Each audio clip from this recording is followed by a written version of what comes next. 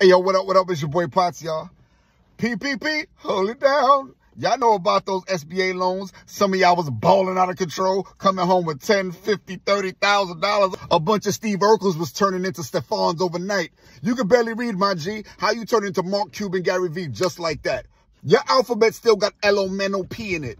Now you got a construction company with 30 employees and you need 20 million off the cuff. These loans are unforgiving, bro. Now all of a sudden, nigga, baby moms used to cuss them out. She texted them like, "I'll cook, what you doing later?" Now dudes are driving past Target and Marshalls with their middle finger up. Talk about you want to go to the Louis store, pulling over. Now all of a sudden, ShopRite in Cherry Valley ain't good no more. You want to eat organic. You George Jefferson strutting up and down the aisles of Whole Foods. You at the register talking about, do you have organic Arizona? And then your new girlfriend over your shoulder like, and yeah, the organic tower aisle patties, please. Pates, I mean, with a mink scarf. Them loans is unforgiving, man. All of a sudden, everybody's smart. This box of rocks finally learned one little hustle, and now he think he broke the Da Vinci Code, running around like, give me your social and your EIN number, nigga. And I heard some of y'all was in the dealership with y'all loans.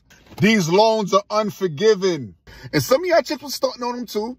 Your nails is barely done before. Now all of a sudden, they all bedazzled and shit, looking glittery. Your weave extra long. You could put them in the back pocket, strolling in the game night like, hey girl, how y'all doing? Somebody tell them that they gonna have to pay this shit back. That's it.